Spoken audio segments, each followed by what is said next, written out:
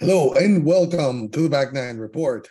My name is Carlos Torres, along with Fred Alvader. Every week, we check in on the world of golf to bring you the latest news, insights, analysis, interviews, recaps, previews. Hey, we cover anything and everything golf. In other words, if it happened in golf, we have it for you. Hey, Fred, hi, how are you this week? Hey, Carlos, I'm fantastic. It's October up here in northern Michigan. The leaves are changing. Absolutely so beautiful up here right now. It's unbelievable. If you like color tour, this is the time to be up here right now. We've got football going on. You got the NFL. You got college going on. My Buckeyes are #2 in the nation, looking pretty good. My Indians. I can't say Guardians. The Indians are still in the playoffs. They won the first round.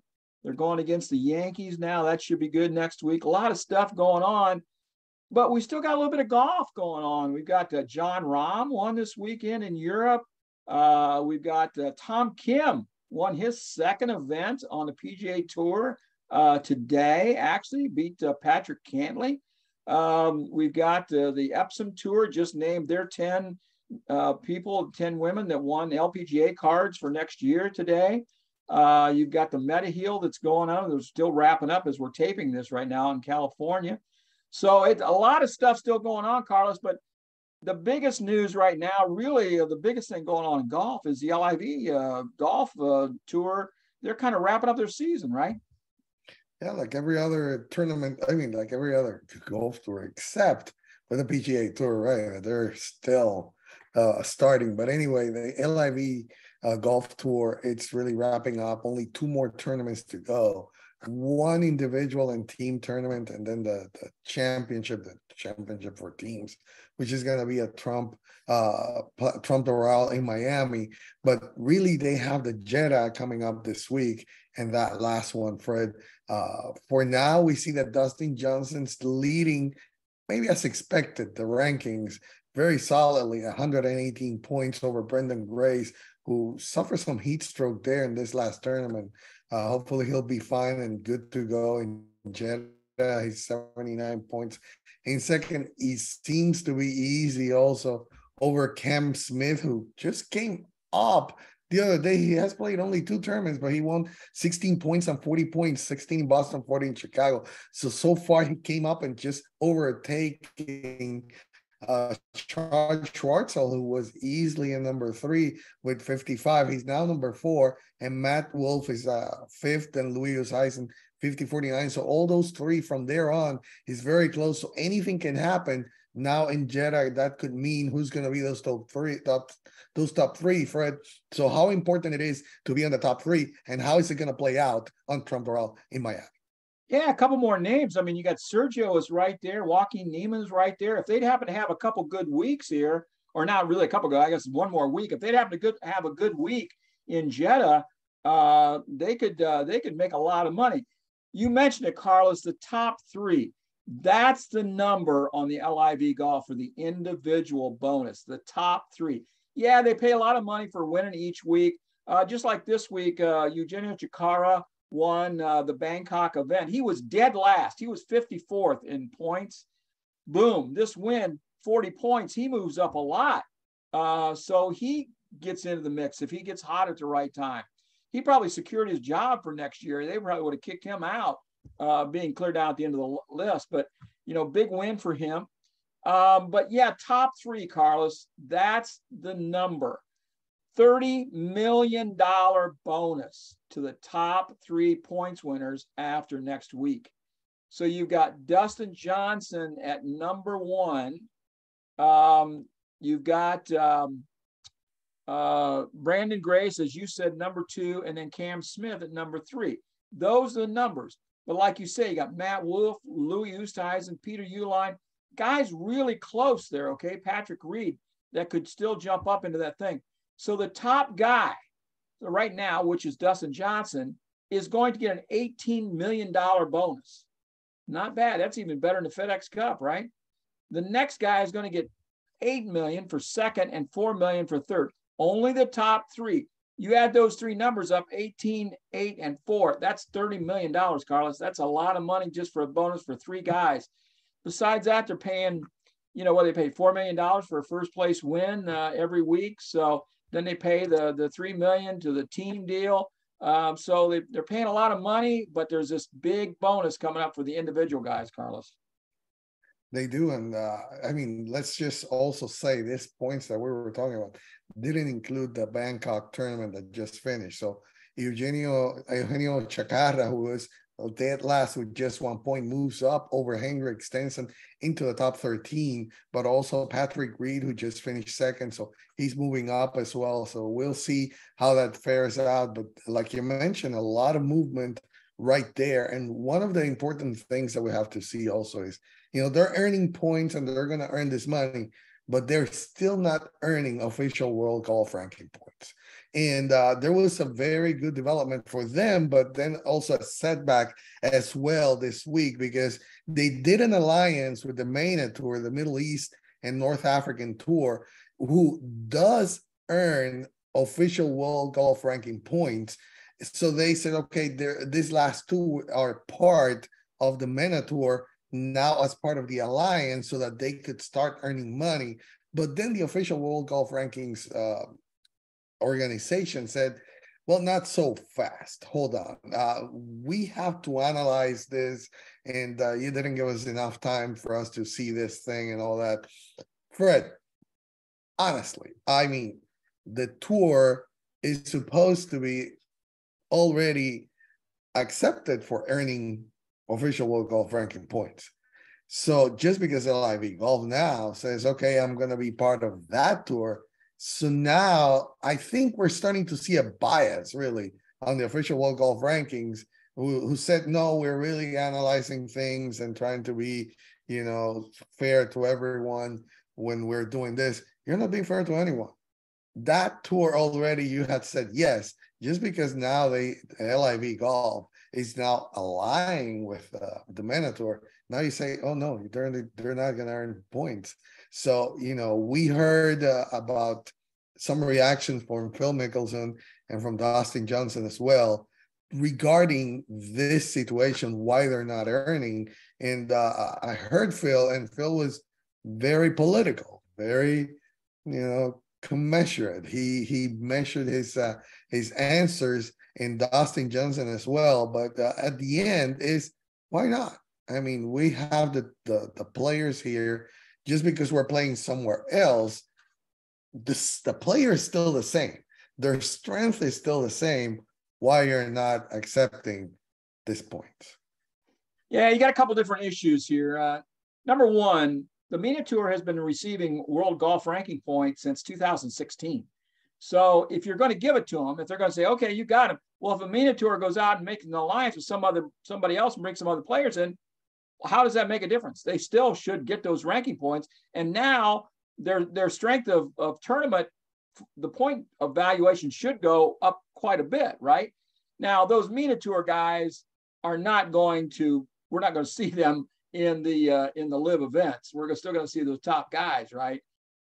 One of the big knocks was they're only 54-hole events and they're no cut. Well, the MENA Tour events were 54 holes and no cut. So there's no change there.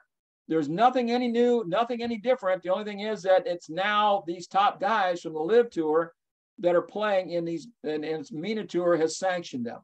So, and I'm sure that Greg Norman and the Saudis paid them a lot of money to be able to do that. But it's probably worth it if they can get into the points. So I don't know what the official world golf ranking could be looking at. I just don't know. It really probably this evidently really took them by surprise. I mean, it came out of left field for me. I never would have given that a thought. So kudos to Greg Norman and his group for even thinking about that or getting that done, right? That's a bold move. I kind of, I kind of like that actually. So number one, I don't know how the official world golf ranking can deny them these points. So we've got a statement here from David Spencer, who is the commissioner of the MENA Tour. This is a very exciting day for MENA Tour and our players. Through this alliance, our players will now have enhanced playing opportunities and stronger pathways. So they're looking at the benefits to both tours. Then in answer, when the OWGA says, oh, wait a minute, we got to look at this. We're not going to give these points out willy-nilly. Wait, hold on. So then he answers them thus. We have followed the OWGR guidelines for our 2022-23 season. Recently, there's been much talk in the golf world about limited field tournaments and 54-hole tournaments. For absolute clarity, the OWGR itself defines a limited field tournament as a tournament with less than 30 qualified players. Furthermore, the MENA Tour has always had the OWGR's blessing to stage 54-hole tournaments. So 30 players, and the LIV is doing 48. So that meets that criteria. The MENA Tour, as I said earlier, has been doing 54-hole no-cut events. So, you know, I just don't know what the OWGR can come up with for excuse to not give points to the MENA Tour, thus the LIV, Carlos. So I guess when the PGA Tour does their special tournaments with the top players, those are going to be having official World Golf ranking points, I guess, right? That would be it. Or let's say the Hero World Challenge from that Tiger Woods event, it earns official World Golf ranking points. He only has like 16. A lot of time debated, right? Which shouldn't be part of what that definition is. Less than 30, and not only that, it's invitational. Basically, it's not that everybody can go there and play. It's by invitation. It's only like 16 guys too. Yeah, it's let's say 20 something. But the thing is, it's less than 30. Right. But there's one big distinction there, Carlos. It's Tiger Woods. See, that's the thing. Still, you're making, that's just part of what we're seeing. There's definitely a bias against the LIV golf. There's no denying it. Doesn't matter how they want to sugarcoat it. There's no way. You are definitely being biased against this tour just because they are from Saudi Arabia and they're throwing money out there, and you don't like it. Why don't you just get part of it? You know, that's just what I don't understand. But anyway, I think next year we're going to be seeing a little bit more once this tour also which we still don't know. We talked about probably Fox Sports being the one to be finally signing up with them to broadcast their tour. We don't know yet. It's not official. There's a lot of rumblings going around, and there's still for next year. We're going to see something on the lawsuit, which we have seen players now step back out of the lawsuit and let LIV, being LIV versus PGA Tour, and all that antitrust lawsuit and all this thing. So there's still a lot of things going on, still a lot of names that are being thrown out there that might jump to the PGA Tour, even after we heard that super mega meeting on the PGA Tour, top players and all that stuff. There's still some rumblings there about some players jumping into LIV golf. So I think this, to me, honestly, they should just come together and look for the benefit of golf. I mean, like you said, kudos to Greg Norman. They're really making some very, very bold moves, trying to see, hey, you're limiting me here. Okay, you're asking me to do this. I'm doing it. So they're actually making very strategic moves, trying to see if they can actually get all the blessings finally to get those official World Cup ranking points and people to accept it.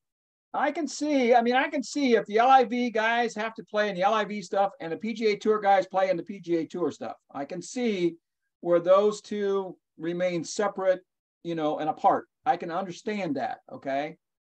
But for the majors, you want the best players there. We want to see the best players.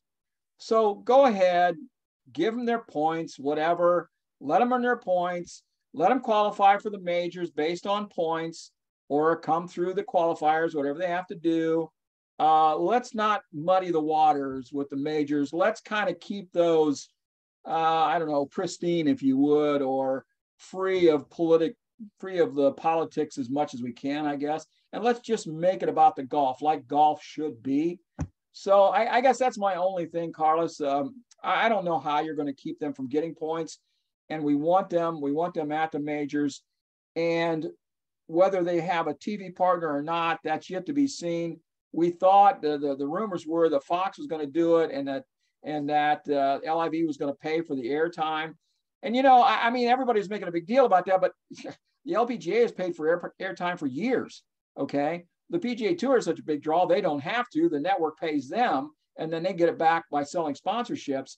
But sponsorships weren't that hot for the LPGA. They had to pay for the airtime and then try to sell sponsorships themselves to get the money back, which they did. I mean, I know a couple tournaments that got big bills after the tournament was over from the Golf Channel, said, hey, oh, by the way, you got to pay for the TV time. And they were not expecting that. That created a real problem. So that's not new. That's an old story. So that's a big deal. But there's one more thing we have to talk about, Carlos, and that's this team deal. It's a little different. No, it is. And how about that? How is it going to be there in Miami? Who do we expect? I mean, we're already seeing Dustin Johnson's team dominating. Pat Perez, even individually, he has only 3 points all over the year, but team-wise, he's been doing more money than he's been making on the PGA Tour. Well, Patrick Reed, is good on that team. He's had a couple good finishes, and I think he won once as well. Taylor Gooch has played well. Pat Perez is like, out of 48 guys, he's ranked number 46. So he's not played well, but he's made a lot of money just because of being on the Aces team with Dustin Johnson, Patrick Reed, Taylor Gooch. So there's going to be a 3-day deal, 54 holes, just like they've been doing, shotgun start, same thing. But the Miami tournament at Doral is all team. There's no individual play there. And so the first day, the top 4 teams, which is the Dustin Johnson's team, the Aces, and you've got the South Africans, and you've got which are Stingers, and then the Majestics and the Crushers. Okay, those are the 4 top teams, and so they get a bye on the first day. They don't play. So teams seeded 5 through 12 will compete in head-to-head match play. So the highest ranked teams after that day then select the highest ranked teams select their opponent. They get to choose who they want to play. So 5, 6, 7, and 8 get to choose one of the other 4 teams they get to play. There's only one alternate. They play 2 singles matches. Let's see. For each head-to-head team matchup, 3 matches will take place. 2 singles matches and 1 alternate shot, forcing that. The matches will be played until a winner is determined. There's no ties. Each match winner receives 1 point. Teams earning 2 points will advance to Saturday's semis. So that's the second day. So then the teams seeded 1 through 4, they're going to join in on the second day. They got to bye on the first day. And just like the day before, they get to choose their opponent. So all 32 players amongst all 8 teams are going to compete simultaneously in shotgun start. Again, you've got matches to determine who's going to be the winners. Then the final day, you've only got 4 teams playing, okay? We're all the way down now to 4 teams on the last day. 4 teams, 16 guys. All 16 players will compete in twosomes with the team captains playing together. All 4 scores count towards it. Everybody's score counts. So you've got everybody playing in twosomes, all scores count. At the end of the day, the champion will be decided. So it's kind of a knockout kind of a thing. The first couple of days, the top 4 seeds do get a bye. They all play on the final day. The top 4 teams play on the final day. So, yeah, I mean, again, they're talking about big money again. And of course, it's the LIV Tour. So they all play for big money. So, but it's a little different deal. That might actually be kind of cool to watch that. I don't know. I'll probably try to catch some of that, Carlos. It is going to be interesting, and because of that format. And a lot of things that are being done here, I think it's just something that we're going to start seeing all over the world happening and all that. And hopefully, like you're saying, hopefully next year we can see them earning points so we can see the best players, only the best players in the majors. And who knows, if you let them do their own thing, maybe we'll have their own Ryder Cup style, LIV versus PGA Tour. That's what we need is another international competition, the LIV versus the PGA Tour in a Ryder Cup style deal. Hey, that way they can go at it and they can swing at each other as they want and see who's best and all that stuff. That would be decided like it should be on the golf course. That's where it should be. But Let's take a anyway, look. any final words before we go? No, we've been talking about this LIV thing for 2 years, and it's finally kind of come to fruition. We still got a couple things hanging out there. This lawsuit's still hanging out there, and which I think is just frivolous. I don't see how there's anything with that. I don't even get why they're spending the money to do it now, because they're up and running. What the heck? The only thing they've got to worry about is world ranking points, and it looks like they've got that solved. And the next thing is figuring out how to get on TV. So looks like they're getting it pretty well figured out, Carlos. Yeah, I honestly think if LIV gets the official world golf ranking points, there's no need for the lawsuit, because that's what they need. They don't. Yeah. The players just need a way to the majors. They don't care about playing on the PGA Tour again. If they get official world golf rankings, there's no reason for the antitrust lawsuit. But we'll see what's happening. But anyway, thank you for joining us. It's always our pleasure to bring you the latest in golf news and information. Remember to subscribe to our channel. It's down there in the description, the link. So go ahead and subscribe for us. Thank you for joining us.